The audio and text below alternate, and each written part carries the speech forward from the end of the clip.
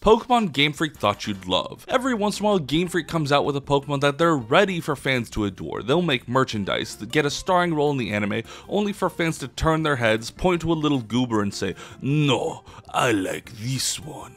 And I can think of no greater swing and a miss rather than cast form. I think a big part of this is that weather effects were added in Generation 3, so they really wanted a Pokemon that embodied that. But does anyone actually use this thing when they get it as a gift? Because for me, it's straight to the box. Yamper and Boltund are by no means unpopular Pokemon, but I have no idea how Game Freak fumbled the bag on making this another iconic goober in line with Bidoof. It's a dog Pokemon based on a corgi. It should have printed money, but now it's just so forgettable. And let's talk about Victini. This little critter was so hyped up around 2010, it was gonna be the Gen 5 version of Mew. It got to be number 0 in the Pokedex, it got its own movie, and it also hasn't been relevant in over a decade.